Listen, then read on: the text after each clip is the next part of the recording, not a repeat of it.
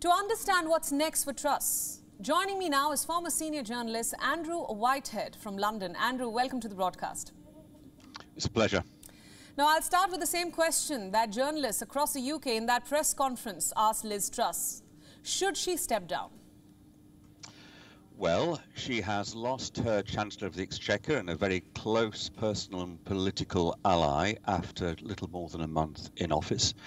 She has seen two of the main elements of her mini-budget, her economic policy, reversed in deeply humiliating circumstances. She doesn't have the confidence of the markets. It's difficult to say that she has the confidence of her own party. So I think her position now is deeply vulnerable. She has been humiliated by a series of U-turns and by being forced to sack Kwasi Kwarteng as her Chancellor. And people are speculating whether she will survive the weekend. I think we can't be sure. She's quite a tough cookie. She won't give in without a fight, but it does feel as if the sands of time are draining away from her. Andrew, it's interesting that you say that on one hand that she's a tough cookie, but also there's speculation, will she survive this weekend? Now, until a few weeks back, Truss was determined. She did several interviews to defend her economic policies.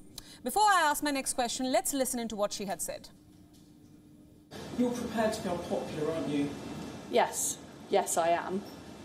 What is important to me is that we grow the British economy, because that is what will ultimately deliver higher wages, more investment in towns and cities across the country. That is what will ultimately deliver more money into people's pockets. How many people voted for your plan? What do you mean by that? Well, people in 2019 who voted Conservative voted for a successful country where we are levelling up all parts of the country and where we're driving growth, enterprise and opportunity. Right, Andrew Whitehead is still with us. Andrew, I'm sure you must have heard those statements from Truss too. What was the final straw, in your opinion, that led to today's humiliating U-turn? I think the markets made clear that they didn't buy in to what the government was doing, that they weren't going to invest in a country where the sums didn't add up. She had announced, or her Chancellor announced last month, the biggest series of tax cuts that Britain had seen for half a century, but didn't make clear where the money would come from. And the impact has been the pound crashing, but also a sharp increase in interest rates. And that's what's really affecting the ordinary person here. If you've got a mortgage, if you've got a home loan, the interest rate in prospect for it is going to be sharply increased. People are panic-stricken by that. There's already a cost of living crisis, and Conservative members of Parliament are fearful that they're going to lose their seats in the next general election in a couple of years' time. So it was the market sentiment and it was the political panic within her own party which forced her to do something to try to regain the confidence of both party and markets by sacking her Chancellor and doing a really humiliating U-turn on her economic policy. Right, Andrew, at this point, let's talk about some of the global reactions coming in, some strong statements. In fact, Scotland's First Minister says she has called for a general election and has labelled Liz Truss a lame duck Prime Minister. Your comments? Well, there's no love lost between Nicola Sturgeon, the Scottish First Minister, and Liz Truss. I don't think the two have spoken since Liz Truss became Prime Minister. But I think what Nicola Sturgeon is really touching a nerve on is Liz Truss does not have a popular mandate. Boris Johnson, her predecessor, won a general election. Liz Truss has not won a general election as Conservative Party leader. She's been installed there by her own party. And there is therefore a question about her democratic legitimacy. I don't think there will be a general election. I think a new Prime Minister is at least possible, but this will be engineered once again within the Conservative Party. But the Conservative Party aren't going to bring forward a general election when the opinion polls show that they would be almost wiped out. Right. Andrew, tell us a little bit about the new Chancellor, Jeremy Hunt. He has served in government before. Why do you think Truss chose him for the clean-up job? Well, while Kwasi Kwarteng is an ideologue, a right-winger, somebody with a profound commitment to lower taxes, Jeremy Hunt is a Conservative, but is much more moderate. He's a cautious person. He's also from the other wing of the Conservative Party to Liz Truss. So it does give the impression that she's reaching out to some of her critics within the party.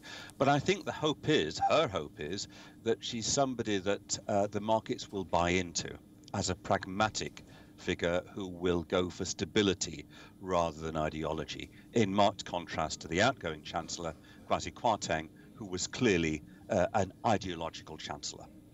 Right, let's touch upon the mood in Britain as of now. All this political upheaval, in fact, I'd go so far as saying weeks of political upheaval, is coming at a time when, as you pointed out, Britons are battling a crippling cost of living crisis.